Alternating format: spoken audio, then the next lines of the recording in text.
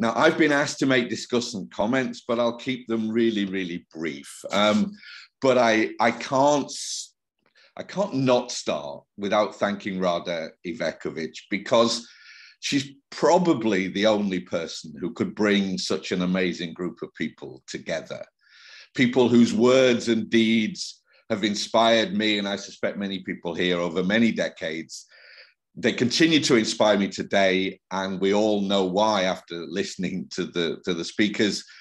And I also want to thank the two most progressive institutions of formal higher education in the post-Yugoslav, or some of us would still hope almost Yugoslav space, Center for Advanced Studies in Rijeka and Institute for Philosophy and Social Theory. You are beacons of hope in this, and thank you for that. So look, we are here because it's the politics of translation. Translations are assemblages of the aspects of the various aspects of people's lives, their conditions of existence, and their social relationships are reassembled through processes of translation. And bringing power in was what the speakers did brilliantly. Translation is firmly in the realm of the relational and the ethical. It's not just linguistic, but it is linguistic. It's not just about meaning, but it is about the materiality, the multidimensionality or intersectionality of oppression, and the pluriversal. And I want to channel Adam Gatachev's work, because when we do translation in this forum, we have the possibility of envisaging forms of counter-hegemonic and anti-systemic world-making. We remember them, we try to critically interrogate them, and we actually think about how they could form a vision in the future. So humbly and with a degree of trepidation, I just want to ask one thing or tease out one thought for each of the speakers. And I also think it's very much about bodies. Rada Ivekovic wrote a while ago that the limits of translation are inscribed on the body. And I think with Boaventura's paper, we had, bodies in movement and bodies in struggle and bodies of knowledge. And this idea of intercultural and interpolitical translation was extraordinarily important. And this derivation of principles from deep work with social movements seems to me to be incredibly important. But I want to, and it may be trivial this point, but I want to pick up what I thought I heard, Boa, on messiness. I think messiness is a really good thing, actually. Of course, you can't leave messiness as messiness, but tidying up messiness is actually not necessarily the way to go. And I wonder if you see, like I do, the connections between that moment of optimism when everything was possible in the first phase of the World Social Forum with the moment of optimism of decolonization, and in a sense, it must have been known that it would be more complicated, that the moment of optimism, the moment of hope also will be fragmented and messy, and that we need to critically interrogate that. So I almost want with you to rescue messiness. Etienne, there's no reason why you will have heard of an English singer called Billy Bragg, but whenever I listen to you and the profound anti-racist work that you've done, Billy Bragg has a line in one of his songs, "What do they know of England who only England know?" And whenever I listen to you, it's "What do they know of Europe who only Europe know?" Right? So this whole idea of Europe learning from Africa. Europe is made by and in the process of the global South, right? Europe is not a prior site of knowledge. And of course, Rada will not forgive me, but would expect it. If we do bring Yugoslavia into this story, we can also do it through Yugoslavia's involvement in the non-aligned movement, in terms of a different relationship between somewhere in Europe and decolonial global South. And we can, for all its contradictions, we can still think through that. But my question for you is on federations, all right? I thought this was beautiful about the kind of messiness of federations. But how can we think, is it possible to think of federations in a deterritorialized way. Because actually federations are only, you know, the sons and daughters of colonialism, right? And even linguistic communities are deterritorialized connections across colonial violence. So can we think about federations which are not territorialized? That would be my question. Francoise, I've been reading A Decolonial Feminism, and I'm inspired by so much of it, the critique of civilizational feminism, the wonderful way in which you make the kind of chains of equivalence between different kinds of erased bodies, bodies allowed to die, bodies that are forced to die. And it does seem to me that the rescuing of protection is almost so impossible to envisage that I'm with you, we actually have to try and do it. And it kind of goes in a circuit of protection, security, and rights have become so, what's the right word, so kind of colonialized, so radically distorted by hegemony and patriarchy and colonialism and capitalism. But where are we going with this? Because exhaustion, right? Exhaustion, I guess the opposite is replenishment. And replenishment is a kind of relation of caring. You know, so some of that feminist literature on care, it's one of those words coming from Liverpool I can't pronounce properly, so forgive me. But can we think of a reconnection of protection that is actually about mutual care? But where does the self come in here? Because Michel Callon's voice is in my head about the moment we speak on behalf of others, we silence them. The moment anyone protects anybody else, what does that do to the protectee, in a sense? So I would love you to kind of think a little bit more on that. So I really did try and take only 6 minutes, and I don't want the speakers to respond immediately, because that would give me a privileged status that I don't want. What I think we should try and do is have at least 2 rounds of gathering questions and comments. The first round, and then we'll let the speakers respond. And then if we've got time, we'll do a second round. Is that all right with people? Okay. And so the usual rules apply. Either raise your hand using the function of reactions, or write something in the chat. I'm sorry, I have not formulated my possible questions in my head. I was surprised, like everyone now, if you have a question. But I have several, I find that we had 3 fabulous papers. I'm looking forward to read longer versions. But about one little thing in each presenter, about the fact that all cultures are incomplete, Boa. We can only agree with that. But surely if they are all incomplete, then none is incomplete, because, as you say, you should bring to the end your thought and your sentence. You usually say that they are reciprocally incomplete. Because if they are only incomplete, that makes them individual cases, and it doesn't work very well in the direction we are interested in. You are right in insisting that the most difficult part is nation and nationality, human rights and rights of nature, democracy and spirituality. Why not spirituality, which we have lost in the 17th century, as you said.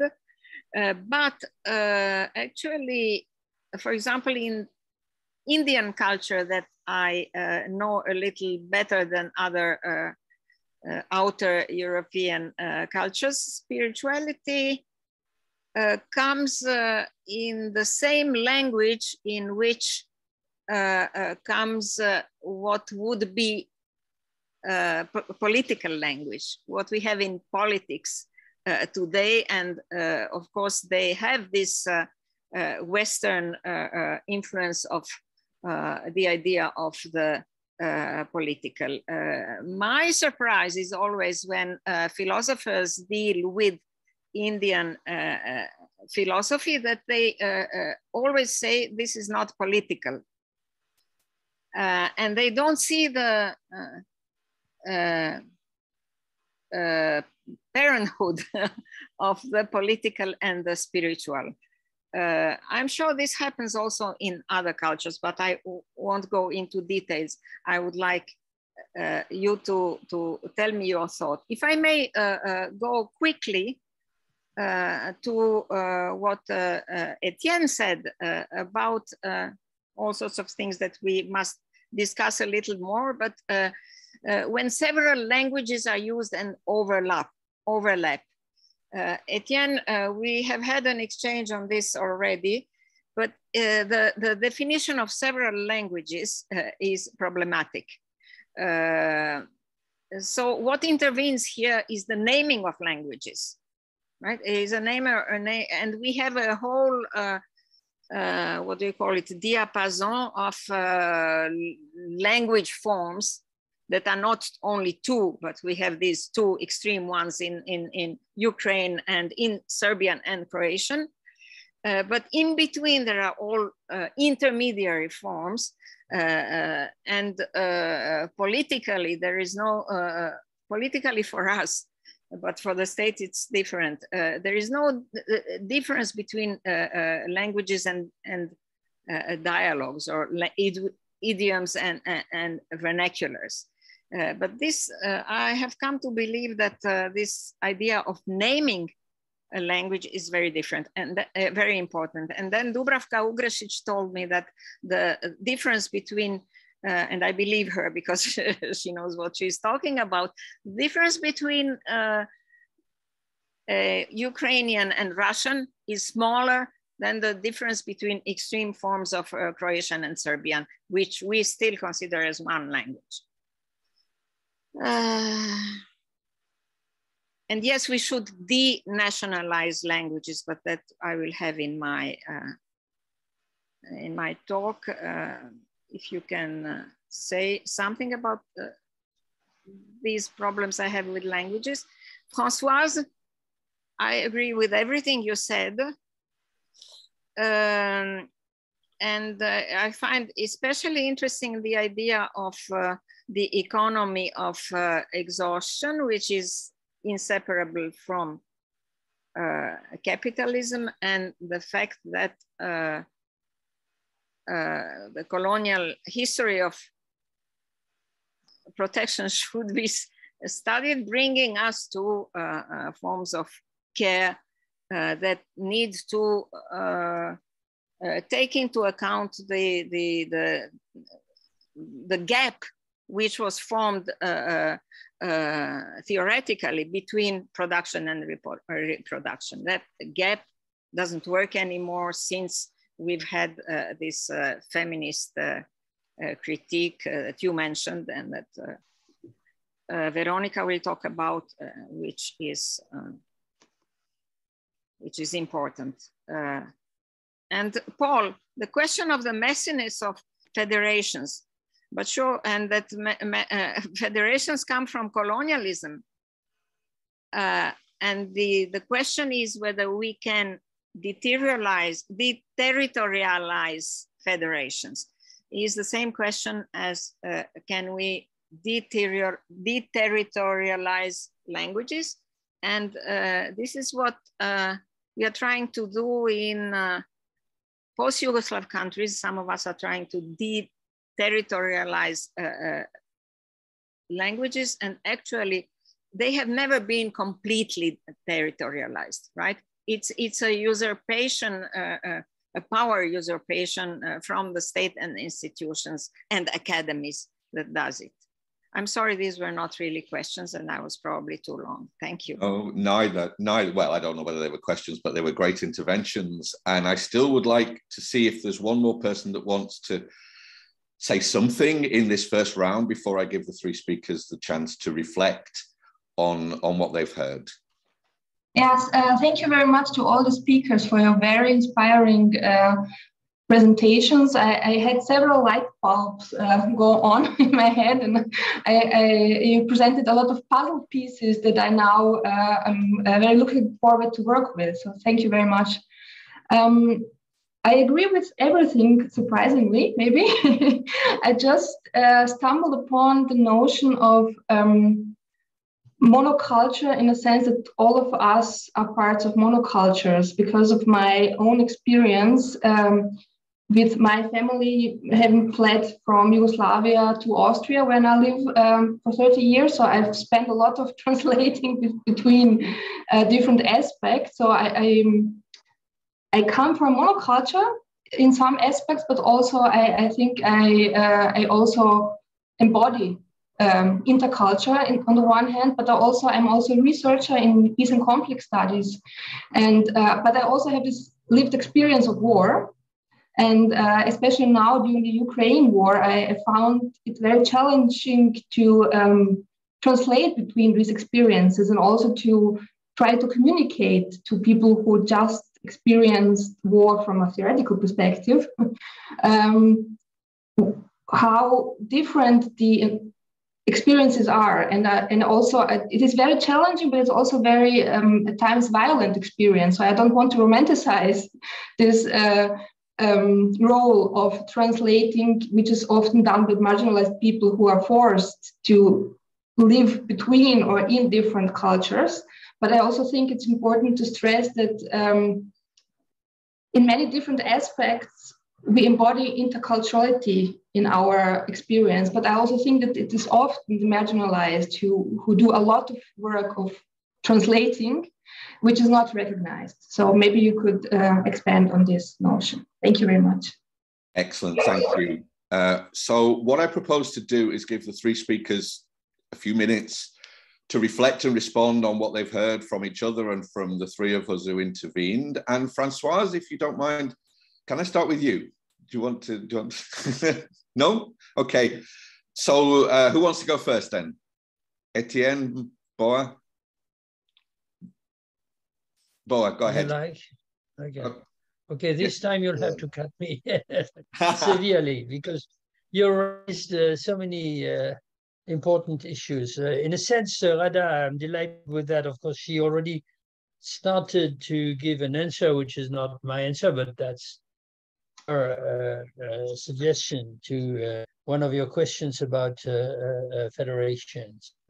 The point with which I would like to argue with Rada is the absolute, seemingly universal axiom: federations always come from colonialism, you said, if I'm not mistaken, which seems to me to be a little perhaps abusive, but we can come back to that. Allow me, just in a few minutes, I'll begin with the question of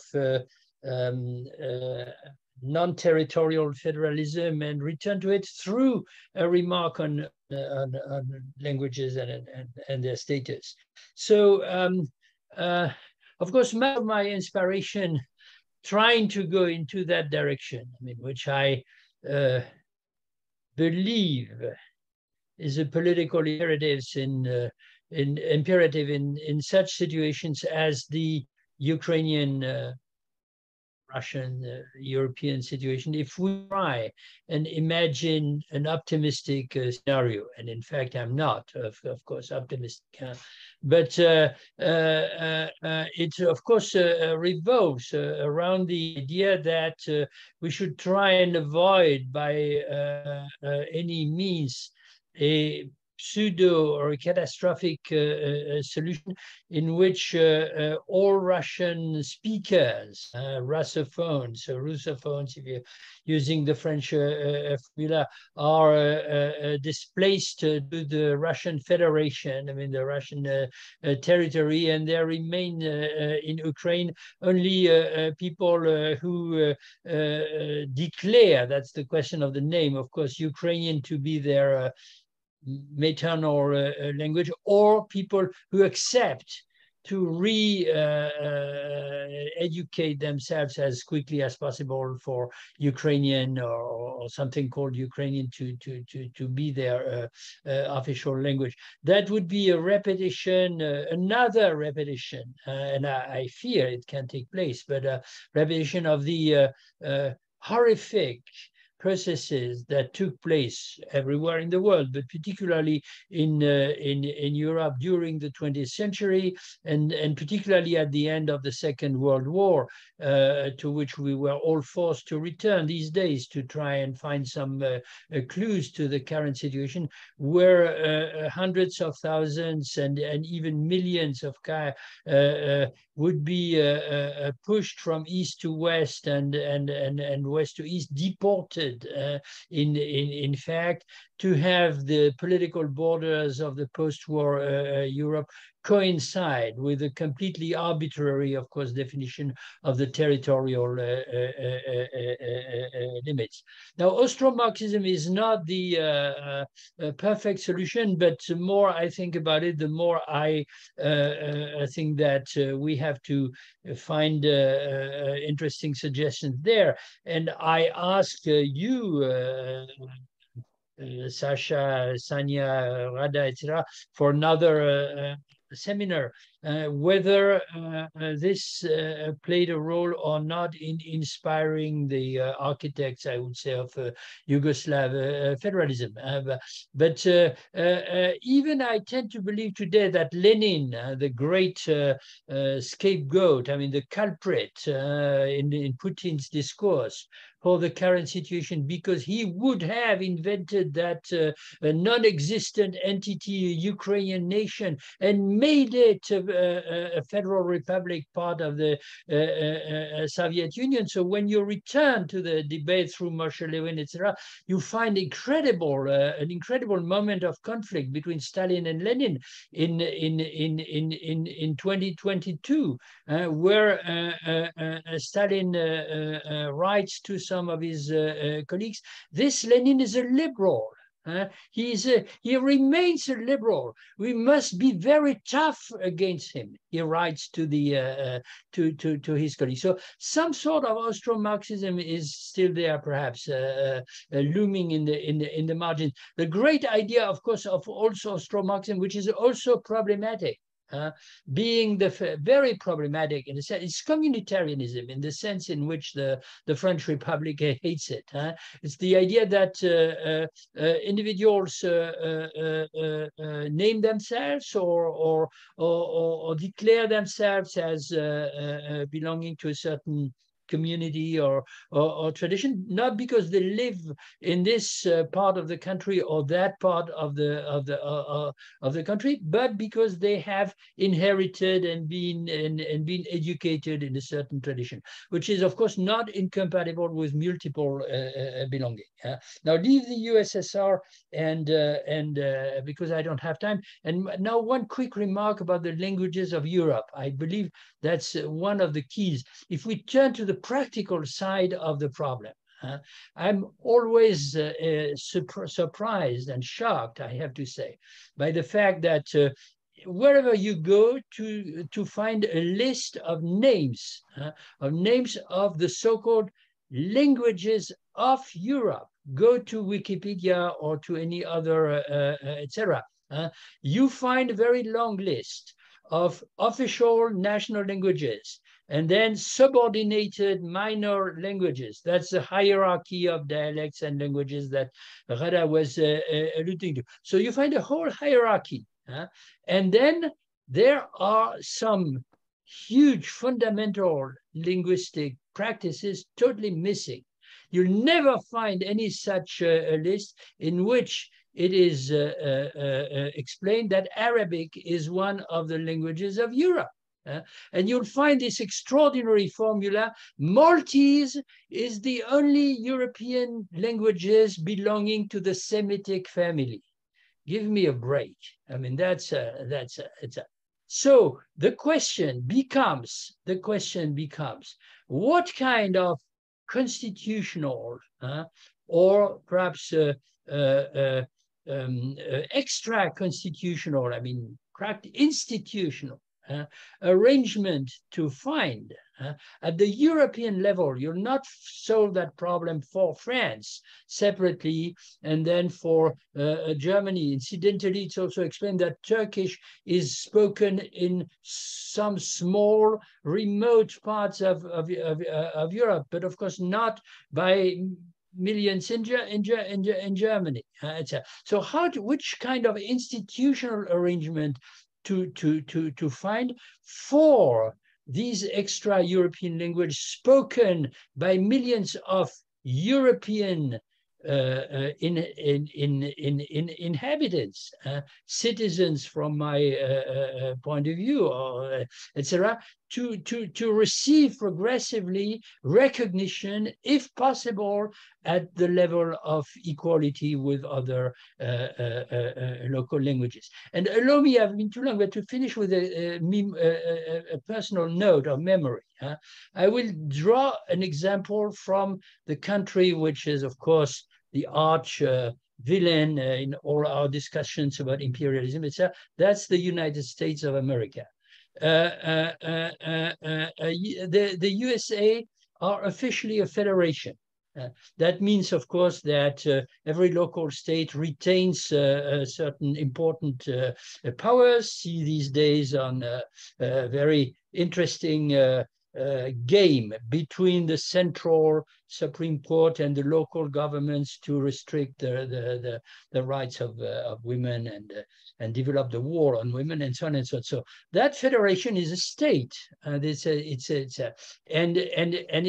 monolingual officially, although it's only recently that several states in the United States, as a racist, of course, an anti-immigrant move, have inscribed in their constitution that English is the language. But when I came to California 30 years ago or something like that, to start teaching more or less regularly, I was told you need a social security number and you must get it by the end of this week. I said, my God, in France, it would take 6 months.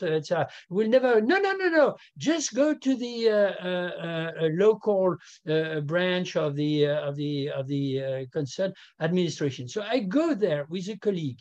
And what do I see? That all instructions, every instruction, were written in 4 languages: English, Spanish, Chinese, and Vietnamese, because of certain local conditions. But let's restrict ourselves to Spanish. There does exist in the United States a tendency, which of course these days, for the reasons that Boa and Paul express, under the pressure of xenophobic new nationalist surge, are pushed back. But there does exist a tendency, a fragile tendency, towards recognition of Spanish as one of the languages of Northern America. That's a kind of federalism. If you put it, even if you make it 10 times more important than it actually is, in the direction of a deterritorialized form of federalism. Sorry, I was too long. No, thank you. Boaventura, do you want to go next? And also Sasha, I don't know whether you've seen it, but in the chat, Sasha has articulated his question, but please, go ahead. Yep, okay. Well, to you, Paul, the first question was about this messiness. Well, messiness is the ignorant diversity. The diversity is not aware of what it entails to be diverse. It's the idea that we have, I mean, the liberal idea of multiculturalism is that we tolerate differences.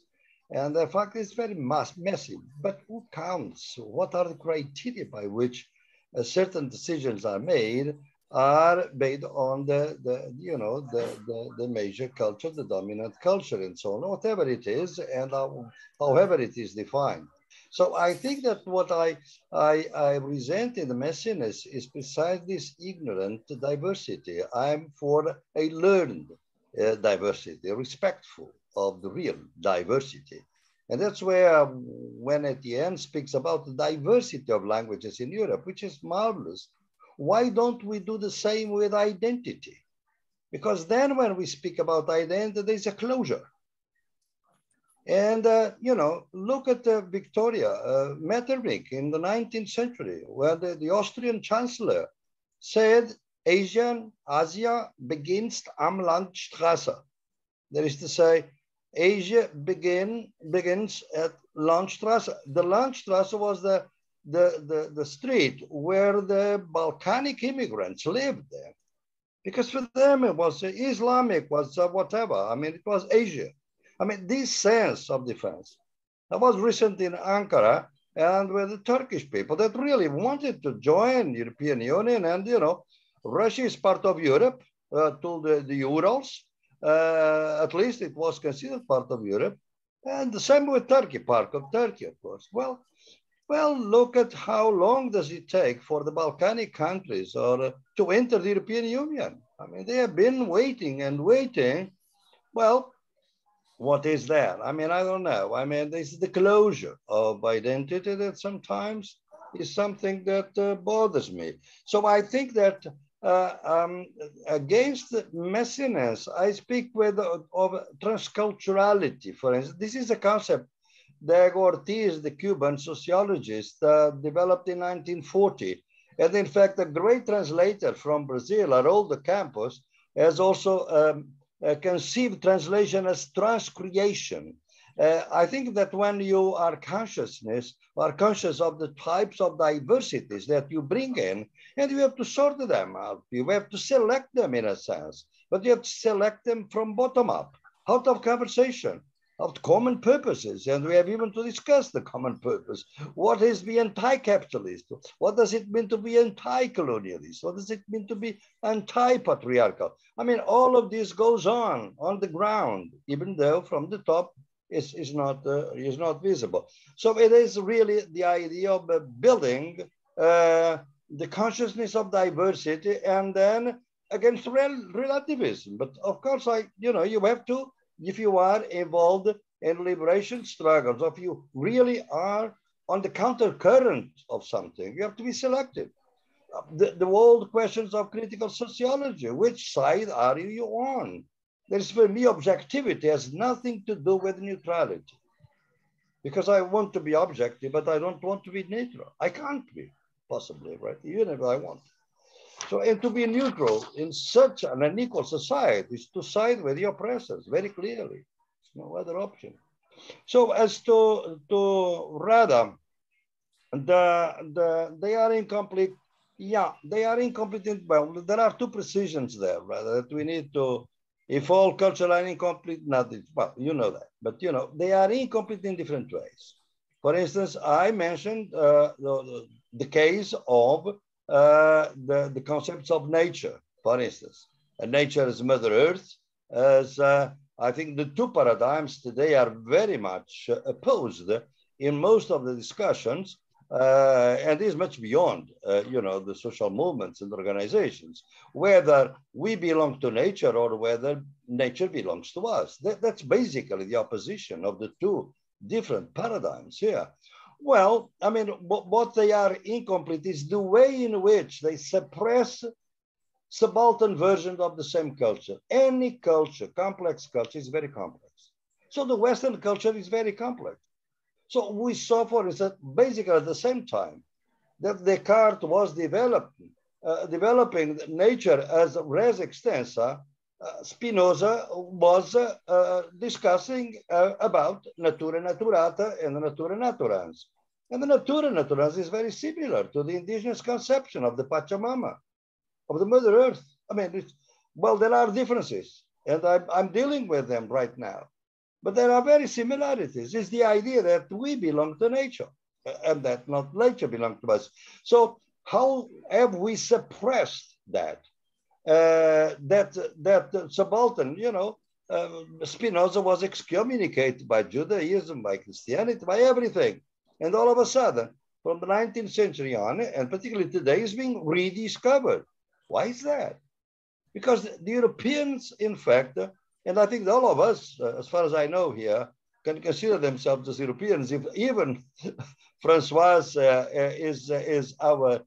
is an European, and all of us, she is very much European and a Reunion person. But you know, we are rediscovering this culture is much messier, in fact, because it never acknowledged this diversity from time on. And that's why I went back to Nicholas of Cusa, in a sense, as a kind of showing the complexity of it. But, you know, to learn from all sides. That's basically my portion, once you know which side are you on. I mean, because the diversity of resistance is what fascinates me today, even though I fully agree with Françoise that we're in a state of permanent war. And now we are very concerned with this war because it's just more visible to us.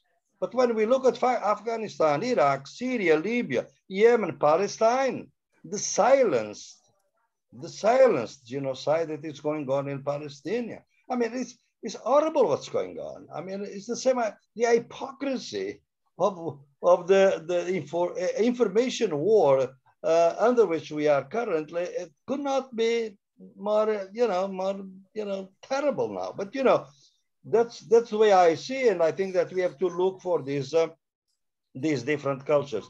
About spirituality, rather, of course, I mean, I know there are different conceptions.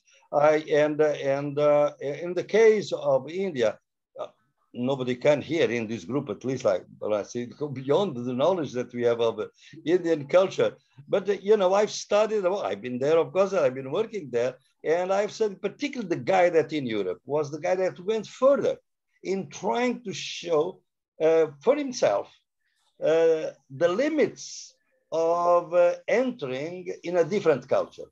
I'm speaking of Carl Jung, of course. I mean, Carl Jung is the one that goes almost to the other side of himself, as we know, where their experiences in the collective unconscious that were even dangerous for his mental health. So to try to understand the other in India, that he knew that he could not. He has a text about the limits of the Europeans while confronting the Indian spirituality. And finally, Victoria, yeah, I think that the problem, I think it's very clear here, and from what we have written and read from our colleagues here, is that this colonial translation, most people in the world, for most of their time, have been forced into translator. I mean, I want to know about translation, I have to talk to the indigenous people, to the Afro people, Afro-descendant people in Latin America, because they are the specialists. They were the ones that were forced into translation. When you now are discussing, for instance, with indigenous movement, as I very often am, about what are human rights? I mean, they don't have the concept of human rights in their culture. Why do they speak so much of human rights in United Nations? Because it's like English for us. It's something that they know that the white people will understand them if they speak in terms of human rights. And it's quite correct. I mean, I think that they are doing the right thing. They are doing a translation. And then the boomerang effect that Françoise has spoken is going on today in different ways. For instance, now we are learning, becoming very comfortable about a concept that is absolutely antinomic in Western cultures, is rights of nature. Because for us, if you really are consistent with the Cartesian concept of nature, nature has no rights. So rights of nature is a contradiction in adjectum, is an hybrid, as I call it. It's partially a Western concept of right, and nature is the indigenous concept of nature. This is the intercultural translation that we are up to. But then it is really a kind of a counterposing to the colonial translation this progressive is like Francois was taking, Paul was referring. I mean, protection, colonial protection with an economy of care, a feminist conceptions of care. And for instance, in this work I've been doing on the pandemic, during the pandemic, I didn't see any solidarity between rich and poor, but I saw lots of solidarity among the poor. The movement, the landless movement in Brazil distributed tons and tons of food to the poor communities. And it was really a marvelous way of solidarity and self-protection and self-help against the state, before the abandonment of the state. So I think that that's the point. There is one question in the chat, and is on how penetrable are the different epistemes. Look, there is no name there, so I can't identify the person. Sasha. Sasha, oh yeah. Well, there are different conceptions. I mean, it's really all the complex cultures. They have the porous. In one of my texts, very old texts already, I call the amoeba version of the culture. I mean, very much porous and open. And then there are the fortress conceptions of cultures. The fortress conceptions are impenetrable. I mean, you can't get in.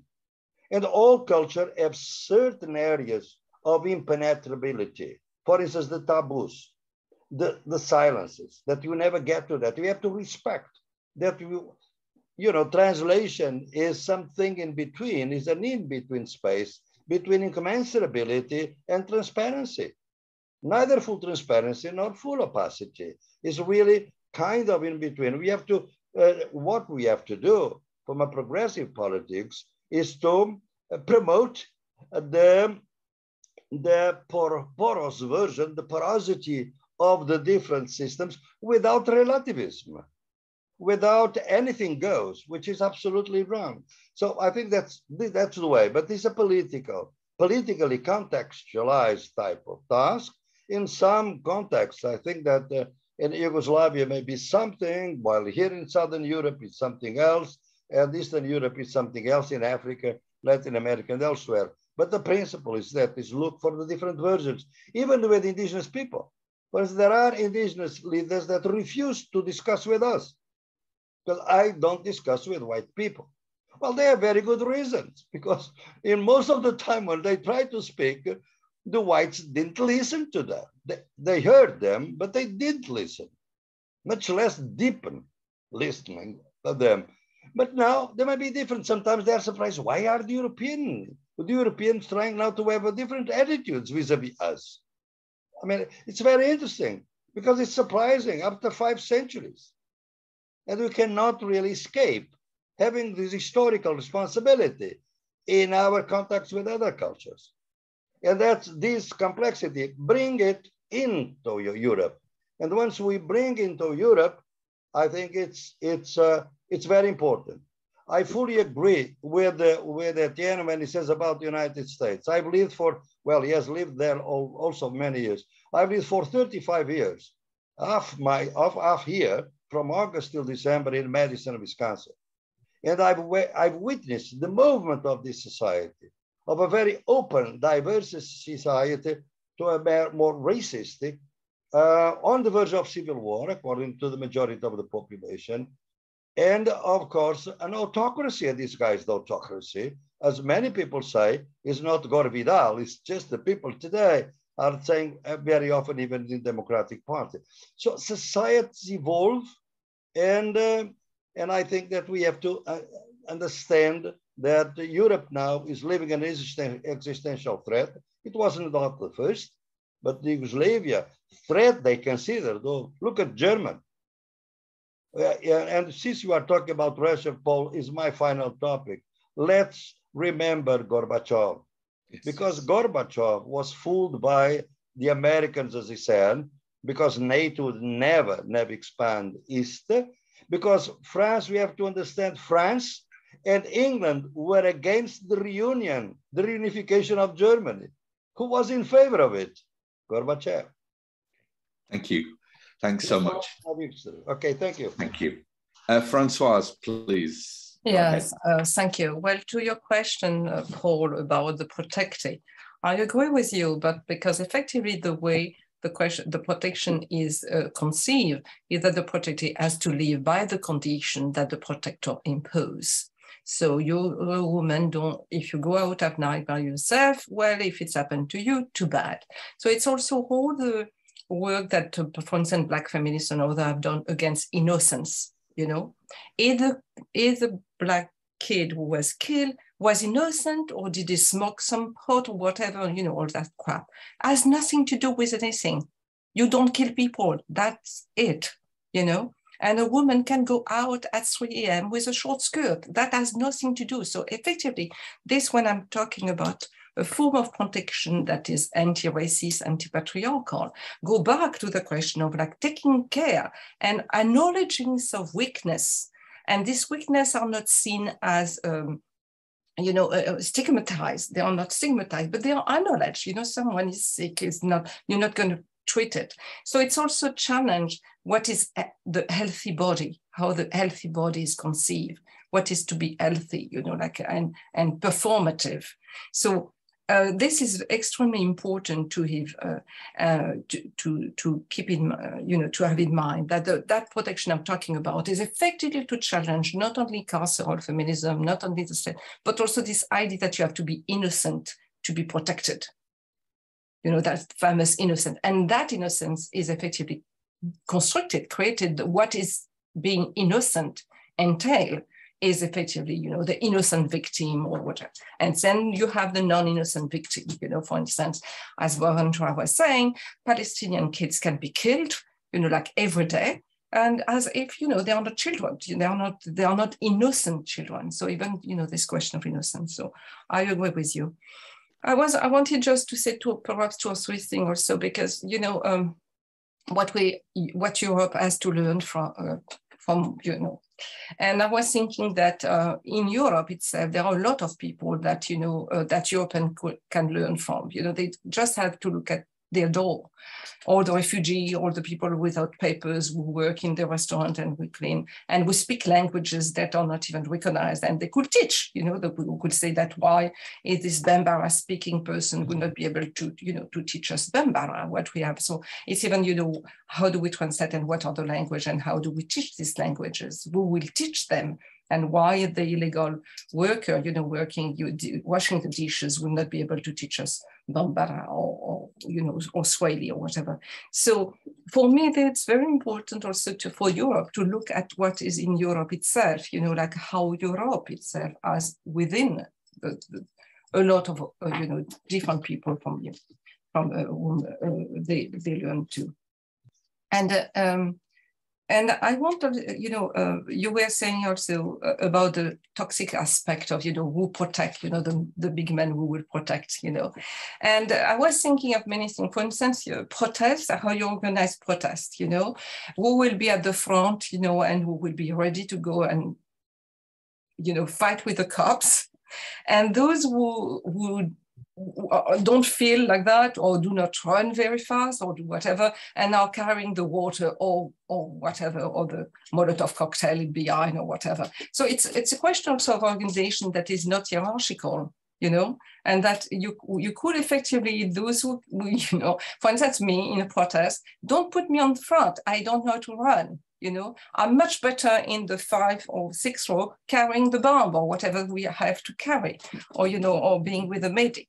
So it's also how do you organize around also, you know, effectively some capacity for physical force that does not become real, you know, that does not give power to this person.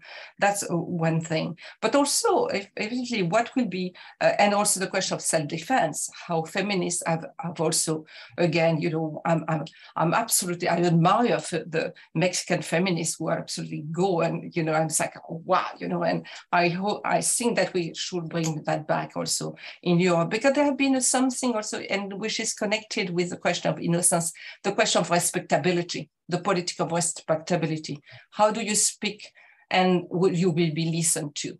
Speak in a nice tone, you know, like that pacification of, you know, and I think that rage, anger are part of, you know, asking for protection also. So protection is not about being soft, cute and nice in a corner. It's also, you know, if I need to to punch you, I will punch you. You know, so it's really a question also of rethinking. And the last things I wanted to say is effectively perhaps it's difficult to imagine exactly what will be, because we don't have really an example of what the not yet, you know, the not yet to come.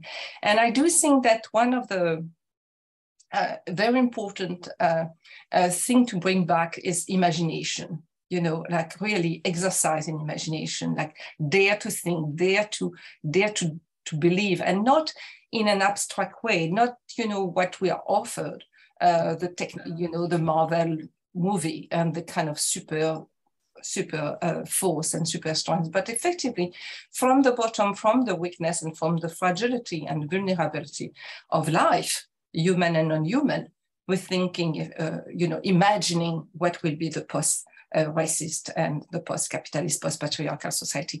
And this exercise imagination are not that easy. I just want to say, you know, often I had a workshop, it's like imagining what will be a decolonial museum. And everything came like what the museum is not and how we're gonna change the museum that exists.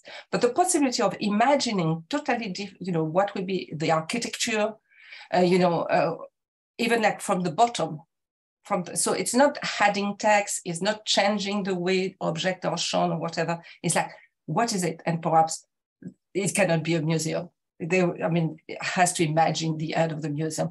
But that question, this exercise in imagination that some people are doing already, but should, I think, become part of the new, the international movement will be important. And the last thing perhaps I want to say, and I think was triggered by what Boaventura said at one point, it's how do we imagine also, how do we reappropriate the notion of peace?